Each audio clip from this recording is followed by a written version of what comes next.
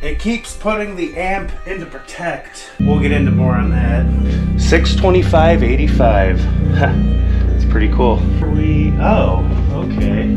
Hey guys, welcome back. Today, we're getting back to the roots of the channel with these amazing Polk SDA 1A speakers from 1985, claimed by Polk to be the first true stereo speakers. Now, the SDA, or stereo dimensional array system, without going into too much detail, basically solves a problem found in most conventional speakers called interaural crosstalk, which is basically sound from one speaker cancels sound from the other speaker out, making it difficult to tell which speaker it's coming from. Not really what you want for good stereo separation. Now, super duper quick backstory on these. Friend called me, told me he had these absolutely amazing speakers that he needed a receiver to test them with. Well, since I have many receivers, I brought one over and we proceeded to test it. Now, we only had enough wire for one speaker, and if you're familiar with the SDAs, you know that you have to hook these both up to a source, and that audio source has to be common ground, which most receivers I think are. Now, this is stuff that I didn't read that is actually mentioned on the back of the speaker, but we didn't get that far. Basically, we tested the first one and it sounded absolutely horrible. Now, mind you, we were in the middle of a garage and the speaker was in the middle of the garage, but it had absolutely no bass and the treble was like ridiculous. And then we hooked the other one up to the same source from the same speaker, and then that one basically had absolutely no sound come out of it at all, and it actually put the amplifier into protect. But either way, my friend was like super bummed out about it, so I figured, all right, I'll take them. I'll try to do anything I can to fix them, you know, maybe new crossover, whatever, you know, try to at least, you know, figure out what was wrong with it and at least, you know, do a video on it. I ended up figuring out what was wrong with them, fixed them. It's actually a pretty cool little roller coaster of a ride.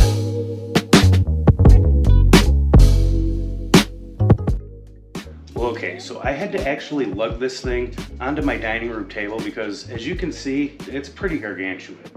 Now, like I said, I don't know if this is anything I'm going to be able to do today, but what I want to do is dig into this, see if there's anything going on, see if it's anything that I can fix right away, or maybe, you know, see if we can't put a new crossover in it. Maybe it's a driver, I'm not sure. It seemed like on the other one that actually did work, the drivers worked, but I was getting nothing through here. I didn't have an ohm meter on me at the time, but I've already ohmed it out, either between open and just erratic impedance all over the place. So I think what I'm gonna do is probably either remove the back speaker terminal itself or remove this passive radiator first, and then, which will give us a look on the inside, a look at the crossovers, stuff like that. And hopefully it's something I can do because, you know, I felt bad when I saw his reaction when it didn't work, because he was so excited for these things to work, and honestly I was too.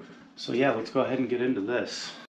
Okay, so I've opted to take this passive radiator off first. Usually when I'm taking speakers off, because this is all a very soft foam, even the front of this is a very soft foam, I like to use one of these extensions that has the little thing in there so you can kind of spin it. That way you can use your force as you're spinning it and push away from the speaker, just in case if it slips off the screw, it will not damage the speaker.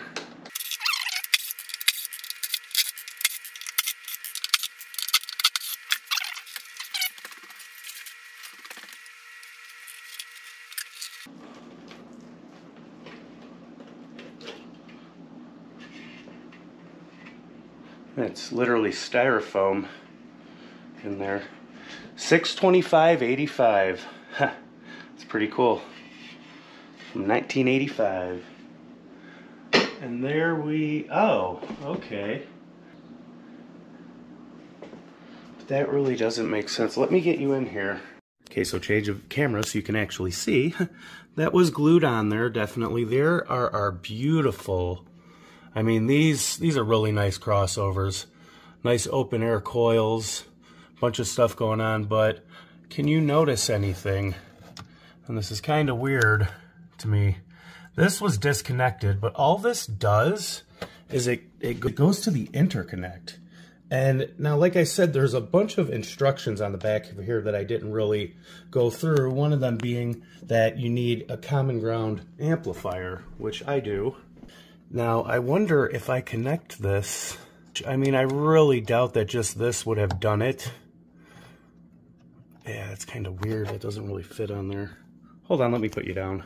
So I got that one connected. I also noticed this one was kind of barely hanging on too. Man, I have to admit, all of the components look just fine on here. Let me go ahead and grab my ohm meter and let's see how these ohm out now. Okay, so I do not know how these work or what is going on, but we have a speaker, I think. All right, so I don't want to go too far into these, but again, we'll just give you one last look at these beautiful crossovers. I looked and I think I found a pair of these crossovers for like 260 bucks. Yeah, kind of not cheap. All of the top is full of polyfill, and look down at the amount of glue. They wanted to make sure that these things were, you know, airtight. Being a passive radiator, it very much depends on that. All right, so I don't know if that's just all as easy as that. I never really, when we were over there, put an interconnect cable on it. I did make, out of an old extension cord, my own interconnect cable, and I'm gonna make sure that, you know, where I connect them, they all line up and everything. Another thing, you saw that the ohm load on this was pretty low. These are 4 ohm speakers, and in order to run these SDA speakers, you need an amplifier that is gonna be stable at 4 ohms. So, I'm gonna pop this all back together, hook it up, hook the interconnect up, and hopefully we can sound test these. I'm feeling a lot better. Another thing I did do was I did clean up the terminals on the back. You know, we've had problems with that before, so hopefully between connecting that wire that wasn't connected and cleaning off the terminals, maybe between one of the two, fix the problem. There's only one way to find out. Okay, so I did hook it up to the Pioneer and we have speakers. They actually work. I can't believe it. I was so excited I didn't film any of it, sorry. But what I think we're gonna do is we're going to go ahead and we're gonna sound test these 601s first, and then we're gonna get the other speakers and kind of do a comparison. Let's hook them up and let's see how they sound. I got some Smoke Jacket Blues up for you, and let's see how these sound.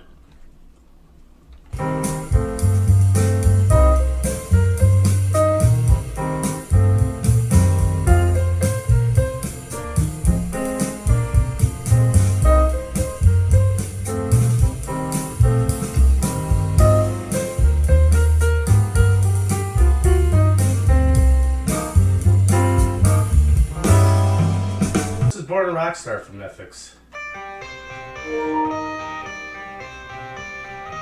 Oops.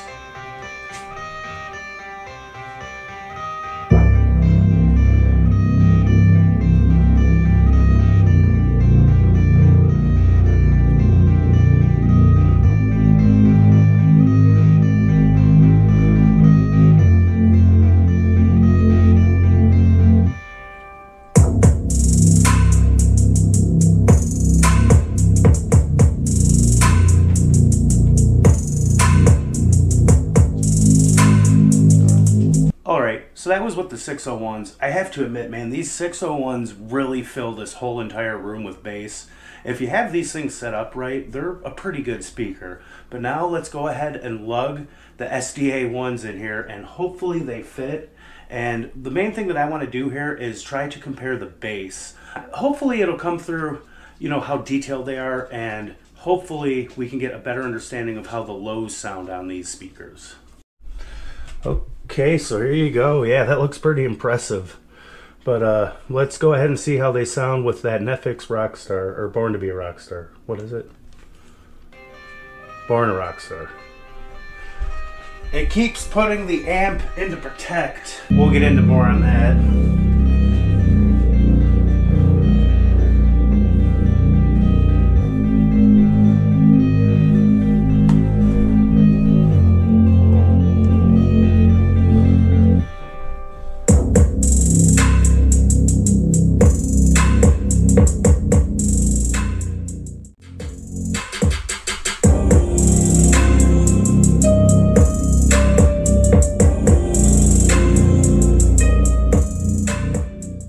And then for comparison, we'll do Smoke Jacket again.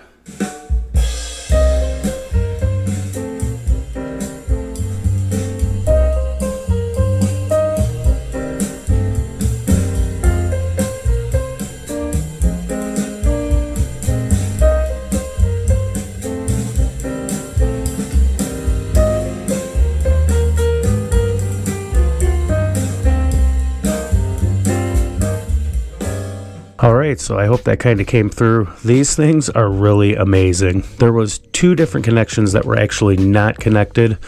I'm thinking just with a bunch of resistance, or maybe the fact that I didn't have the interconnect cable on, or the fact that I didn't have them both hooked up had something to do with that. In any event, they're all done.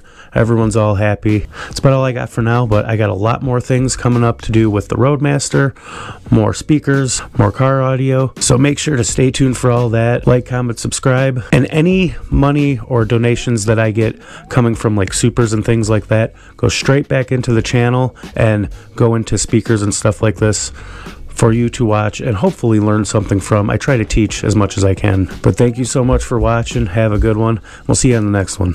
Have a good one, guys.